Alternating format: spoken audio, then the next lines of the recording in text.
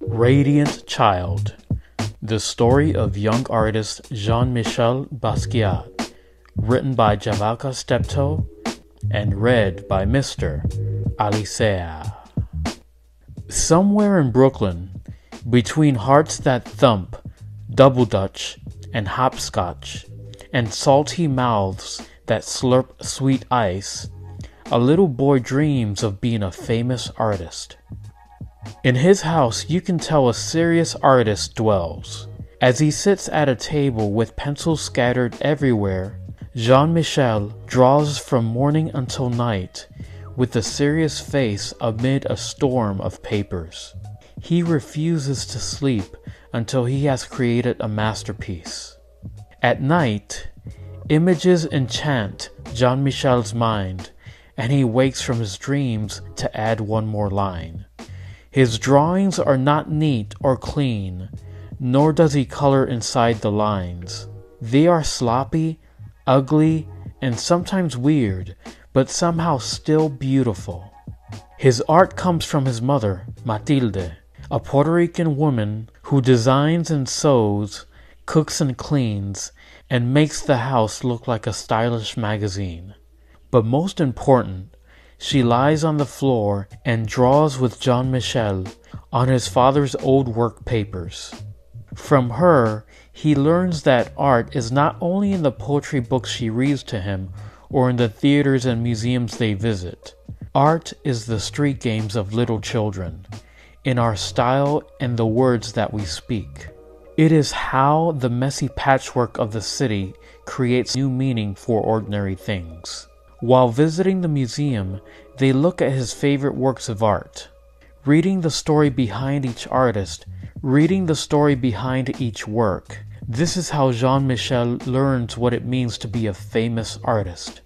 Back at home, he creates art on the floor as his father Gerard plays jazz records.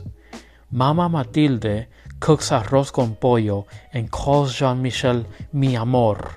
The energy and life of the city can be felt in each line of his drawings. As time goes by, Jean-Michel learns that art has a healing power.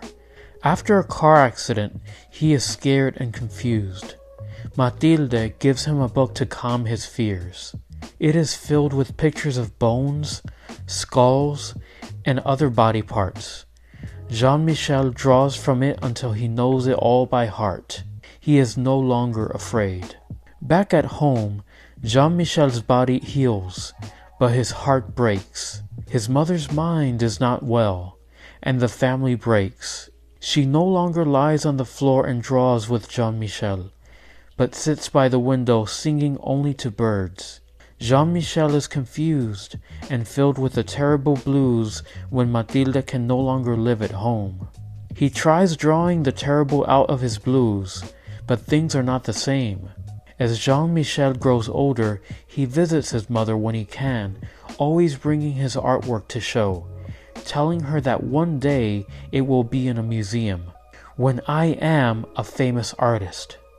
A teenager now, Jean-Michel decides, "Papa, I will be very, very famous one day."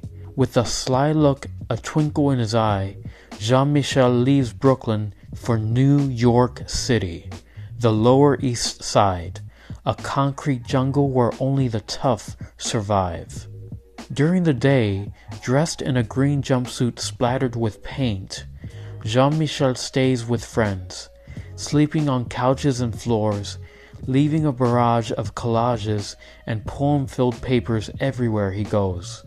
At night, Jean-Michel spray paints the walls downtown with poems and drawings that catch the eye of artists, gallery goers, and passers-by.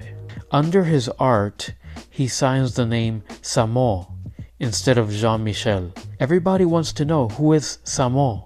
Samo moves from street corners to art gallery walls with powerful color composition and line, collaging and painting on anything he can find. His art is still not neat or clean, and definitely not inside the lines, but somehow still beautiful. With his magical charm, Jean-Michel draws a crowd, But when it's time to work, he prefers to be alone, with the radio and TV on full blast. Now, in expensive suits splattered with paint, he flips through stacks of magazines and open books, and paints into the night and sometimes for days at a time, while sounds of images jump into his head. Jean-Michel, an artist among artists, never doubts one line, creating from a soundtrack that is all his own. People describe him as radiant, wild, a genius child, but in his heart he is king, so he draws crowns for himself and others he admires. A grown man now, with the art world in his hands, Jean-Michel still visits his mother when he can, and at his most important shows, above all the critics, fans, and artists he admires, the place of honor is his mother's, a queen on a throne. He is now a famous artist.